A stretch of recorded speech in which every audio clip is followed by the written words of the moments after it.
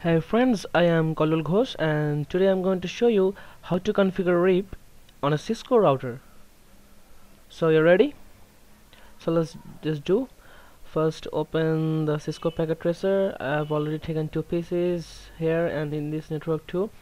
So I have configured the interfaces with those IP. This interface is configured with 10.10.10.1. The CRFL is 30 and this is 10.10.10.2, and this first Ethernet network is 100.100.100.0 as CRFL is 24, and this interface is configured with 100.100.100.1, and as like as this same. So let's just do the RIP. So just go to the router, go to CLI mode. So first enable the router. To enable the router, press EN and enter, and next go to configure mode, configure terminal.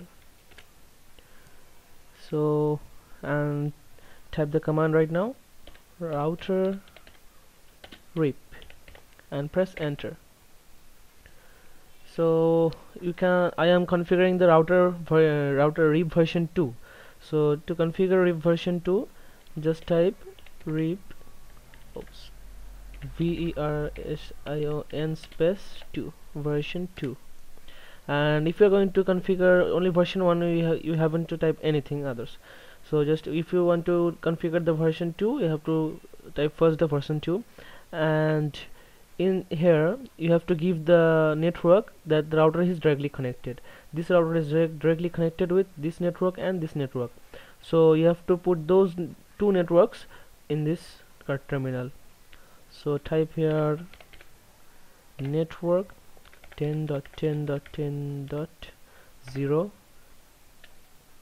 and enter, and again type network and type the fast Ethernet network 0, enter, and end with Ctrl Z and WR. So exit from this router and go to next router. Do as I have done in this router.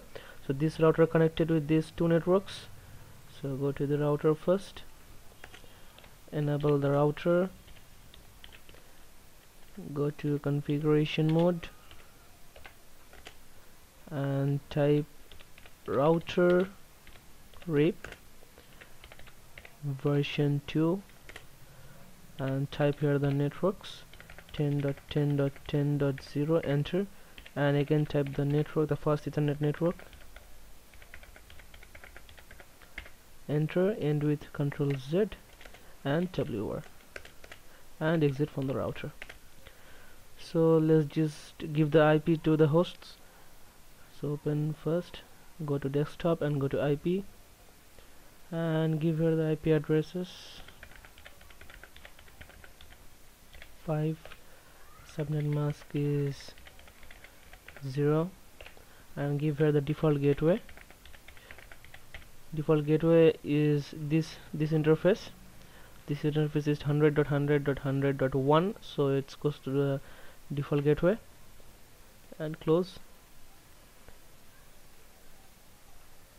This is 100.100.100.10. subnet mask is 255.255.255.0, and give the default gateway here. The subnet mask, this is class A IP, but the subnet mask is 255.255.255.0 because I have taken the CIDR value 24. So let's give the IP to those hosts, not 5, and give the default gateway.